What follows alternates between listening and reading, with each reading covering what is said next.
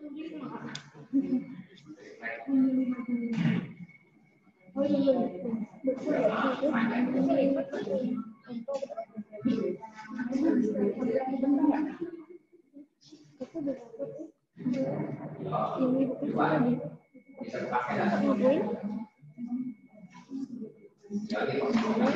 masih yang itu tuh kayak mana?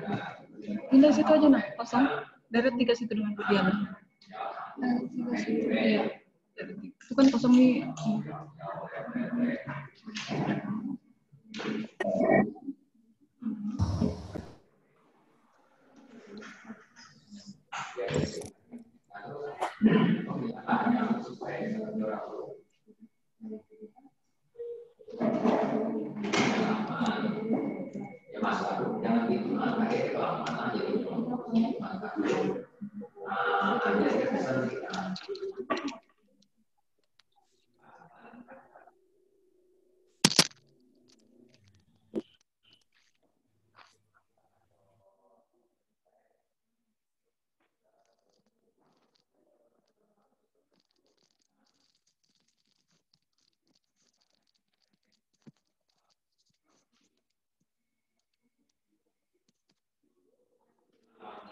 Selamat pagi semuanya. Dengar? Suara Ibu dengar? Dengar nggak suara Ibu? Dengar, Bu. Ibu, tolong kameranya diaktifkan semuanya. Ya, Bu.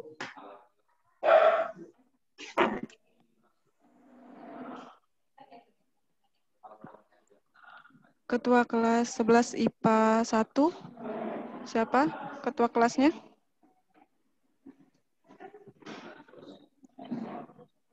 Ferian, kamu nggak latihan ya? Ferian, kamu nggak latihan? Oh, enggak, Bu. Oh ya. Belum disuruh. Jangan lupa absen di Google Classroom ya. Absennya di Google Classroom, jangan lupa. Kita tunggu 2 menit lagi. Kita tunggu temannya untuk gabung 2 menit lagi. Silakan disiapkan buku cetak dan catatannya masing-masing.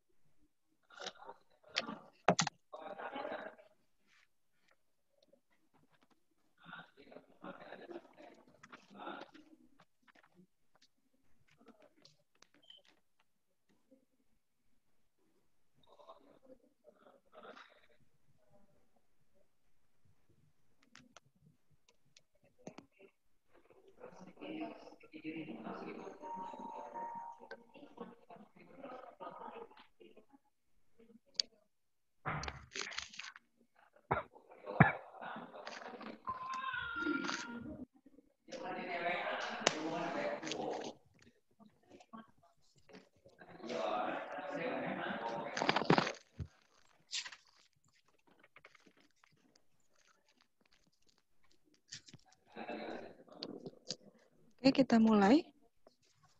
Jadi materi kita hari ini adalah materi baru. Sistemnya sistem kebut ya, karena Ibu ngejar untuk materi sampai ke PTS. Jadi penilaian tengah semester, materi ini masuk. Yaitu penjumlahan dan selisih sudut. Jumlah dan selisih sudut itu ada di halaman 30. Nah, langsung saja. Suara Ibu kedengaran ya? Ya, Bu. Dengar, Bu. Oke, kita mulai dari sin, rumus sin. Jadi rumus sin, alfa tambah beta, itu rumusnya adalah sin alfa kali cos beta. Tunggu, ada yang masuk.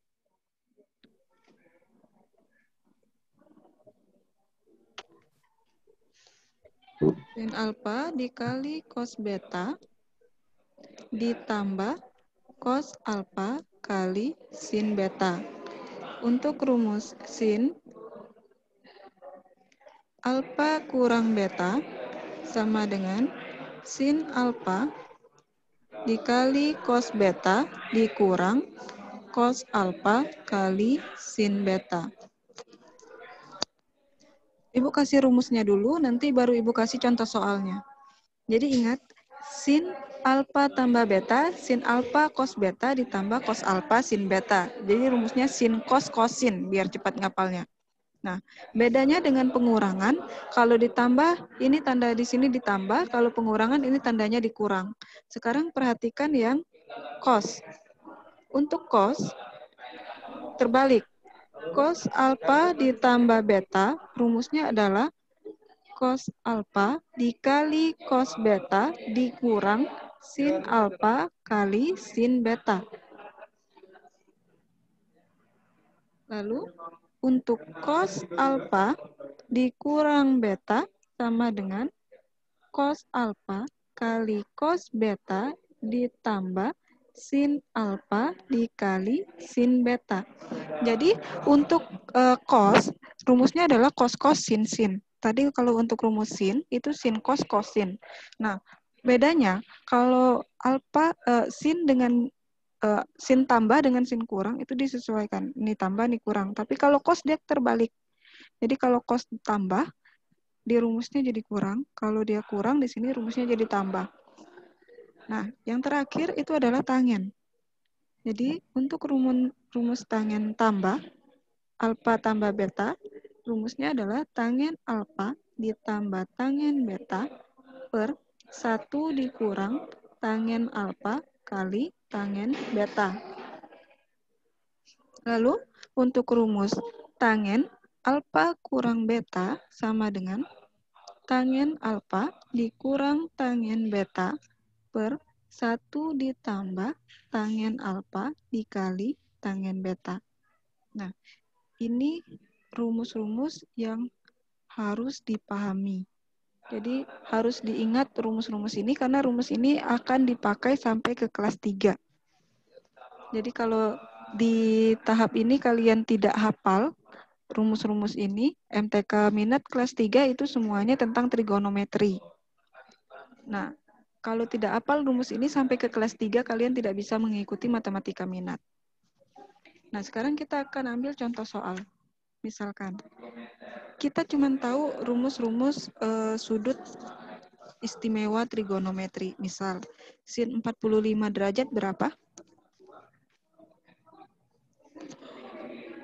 Setengah akar 2. Oke, setengah akar 2. Sin 60 derajat berapa? Setengah akar 3. Setengah akar 3. Nah, kalau Ibu tanya sin 75 derajat berapa? Sin 75 derajat. Tanpa menggunakan kalkulator. Nah, jadi untuk mencari sin 75 derajat, kita bisa menggunakan rumus yang ini. Rumus-rumus dari sini. Jadi sin 75 derajat itu sama dengan, kita bisa buat jadi sin 45 ditambah 30 derajat. Kan 45 tambah 30, 75 kan? Nah, jadi kita misalkan 45 ini alfa, 30 ini beta. Berarti kita pakai rumus yang pertama, sin alfa tambah beta. Dengan alfanya 45 dan betanya 30. Jadi di sini kita masukkan sama dengan, berarti jadinya sin 45 dikali cos 30 derajat ditambah cos 45 derajat dikali sin 30 derajat. Karena ini sudah jadi sudut istimewa semua, berarti sudah bisa kita selesaikan. Sin 45 derajat berapa? Setengah akar 2. Oke, setengah akar 2 dikali cos 30 derajat. Setengah akar 3. Ya, setengah akar 3. Ya, bagi yang belum hafal rumus sudut-sudut istimewa trigonometri, silakan diulangi lagi materi kelas 10. Kelas 10 bukan ini? Sudah dipelajari enggak? MTK wajib. MTK wajib ya. Kalau 10 waktu yang IPA 1 pasti sudah. Kalau ada yang belum juga, tidur berarti waktu Ibu ngajar. Nah, yang cos 45 derajat. Setengah akar dua. 2. Ya, setengah akar 2. Sin 30 derajat? Setengah akar setengah. Setengah. Nah, berarti ini hasilnya sama dengan, berarti setengah akar 2 dikali setengah akar 3 berapa? Seperempat akar 6. Oke, seperempat akar 6. Ditambah? Seperempat akar 2. Oke, seperempat akar 2. Atau bisa kita sederhanakan, faktorkan keluar seperempatnya. Berarti seperempat akar 6 ditambah akar 2. Ini hasilnya. Nah, ada yang mau ditanyakan untuk soal yang ini? Yang lain nggak takut. Bisa semua? Nah, kalau Udah bisa. pelajari gimana? Jadi aku udah susah-susah lagi. Apa tuh? Nah, sekarang sebelum kita masuk ke soal selanjutnya, silakan dibuka dari halaman 30, latihan-latihan yang ada di buku, nomor berapa yang mau dikerjakan. Nomor berapa yang kira-kira menurut kalian susah.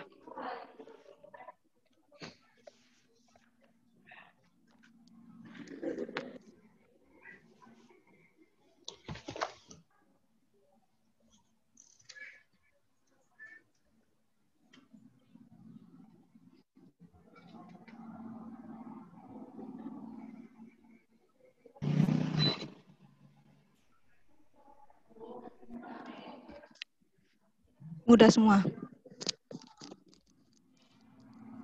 Coba perhatikan halaman 37.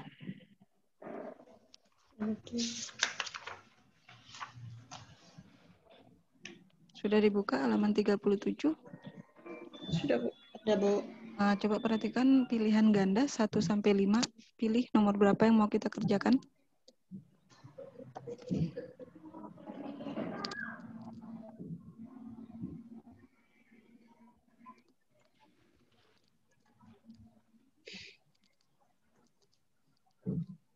Nomor berapa yang mau dikerjakan pilihan ganda 1 sampai 5? 4. Nomor 4, oke. Nomor 4. Diketahui cos A tambah B sama dengan M tambah 2. Lalu sin A kali sin B sama dengan 1 per M. Tentukan nilai dari tangen A dikali dengan tangen B. Nah, kita jabarkan dulu untuk nilai cos A tambah B. Berarti cos A tambah B, pakai rumus yang mana jadinya? Jadinya cos yang ini ya? Iya, Ya, yang Bu. atas. Dia di atas semua ini. Cos A kali cos B dikurang sin A Sin alfa. dikali sin B. Sin beta. Nah, sekarang cos A tambah B kan sudah diketahui, M tambah 2. Berarti di sini M tambah 2. Sama dengan cos A kali cos B belum diketahui kan? Berarti buat dulu di sini. Cos A kali cos B dikurang. Sin A kali sin B? 1 per M. 1 per M. Nah, sekarang tinggal kita pindah-pindah ruaskan saja. Berarti cos A dikali cos B, kita pindah ruaskan, berarti ini jadi sama dengan M tambah 2 ditambah 1 per M. Ya kan? Ya. Nah, jadinya berarti ini sama dengan, kita samakan penyebutnya, berarti cos cos A kali cos B sama dengan M kuadrat tambah 2M tambah 1 per M. Kita samakan penyebut. Nah, sekarang yang ditanya adalah tangen A kali tangen B. Nah, kita, kalau Ibu buat seperti ini. Berarti kan tangen A dikali tangen B. Nah, tangen itu kan rumusnya sin per cos nggak? Ya kan? Berarti ini jadi tangen A itu sama dengan sin A kali cos A. Sedangkan tangen B, sin B per cos Cos B. B. berarti kan yang di atas sin A kali sin B, yang di bawah cos A kali cos B. Sin A kali sin B itu kan 1 per M. Sedangkan cos A kali cos B itu sama dengan M kuadrat ditambah 2M tambah 1 per M. Nah, berarti per M-nya bisa sama-sama kita coret. Berarti ini jadi sama dengan 1 per M kuadrat tambah 2M tambah 1. Nah, ini kita faktorkan. Jadi berapa? Ditambah 2 dikali 1. M tambah 1, M tambah 1.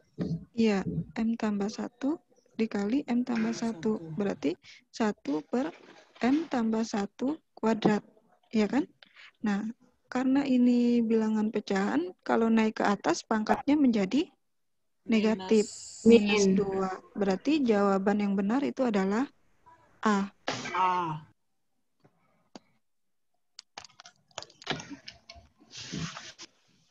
Silakan nomor berapa lagi yang mau dibahas? Ini tentang cos, boleh yang tentang tangen juga boleh kalau mau dibahas. Karena kalau semuanya kita bahas waktunya tidak cukup.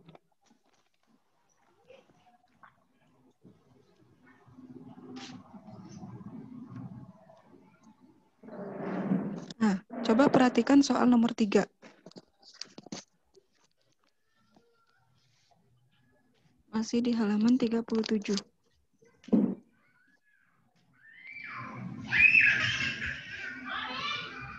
Itu siapa ibunya marah-marah, emaknya?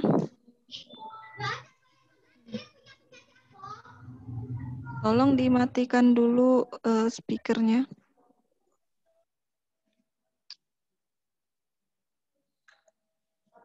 Oke.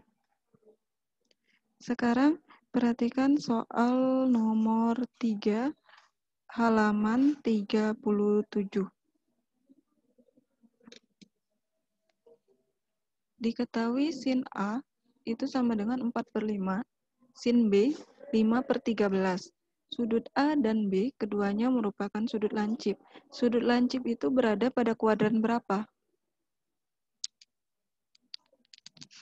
1 sampai 90 derajat. 1, kuadran 1. Kuadran 1. Berarti kalau dia lancip berada di kuadran 1. Kalau dia tumpul berada di kuadran 2. Ya. Nah, jadi itu sangat berpengaruh ke nilai. Jadi perhatikan baik-baik soalnya. Dia di kuadran berapa? Nah, untuk sin A diketahui 4/5, sedangkan sin B diketahui 5/13. Yang ditanya, dan A dan B merupakan sudut lancip. Yang ditanya adalah nilai dari cos A kurang B. Kita masukkan ke dalam rumus cos. Jadi cos A kurang B kita pakai yang ini. Jadinya cos A dikali cos B ditambah sin A dikali sin B. Kita hanya punya sin A dengan sin B. Berarti kita butuh mencari nilai cos A dengan cos B. Berarti kita masukkan di sini. Kita akan mencari nilai cos A dulu. Diambil dari sin A. Sudutnya harus sama-sama A. Sin A sama dengan 4/5. Rumus sin itu kan sin demi. Depan per miring, enggak? Berarti Y per R. Sin demi, depan per miring. Sedangkan rumus cos itu adalah, apa rumusnya? Masih ingat rumus cos? Kami. Kosami. Atau? Samping miring. Samping per miring. Ya, samping per miring. Hurufnya apa?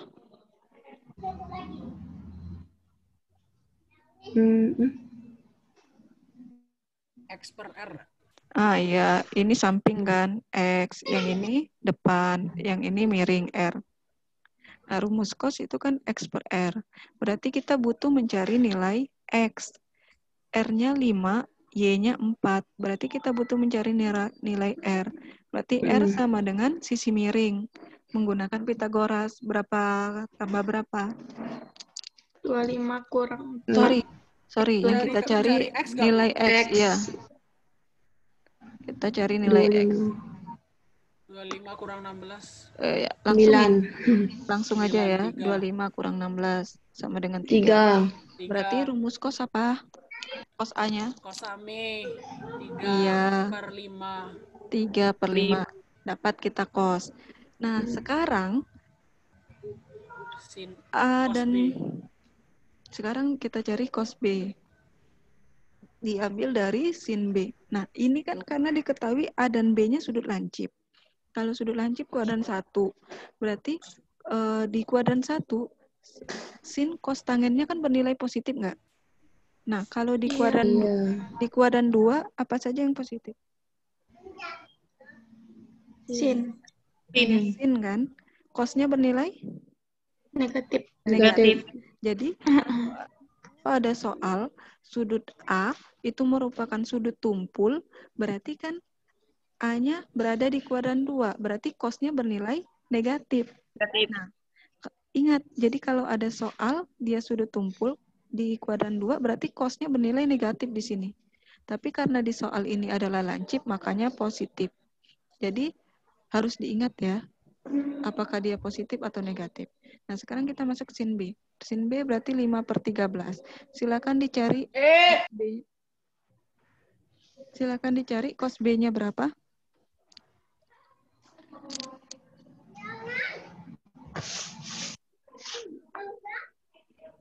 Bu. Berapa per berapa? 12/13. 12/13. Iya, 12/13. Nah, karena sudah dapat, tinggal dimasukkan ke dalam sini. Berarti jadinya 3/5 dikali 12/13 ditambah sin A. 4/5 Ya, 4/5 4/5. dikali 5/13. sama dengan hasilnya 36/65 45. ditambah 20/65. 20. 65. Hasilnya 56. 56/20. Nah, Waduh. mudah ya.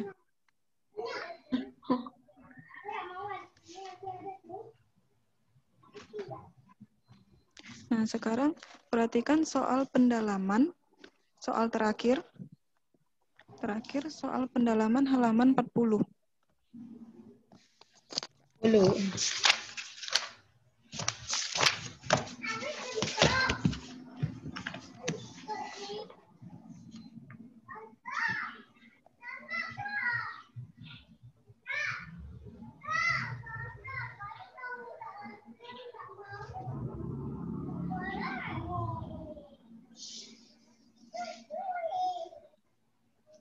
Soal pendalaman halaman 40.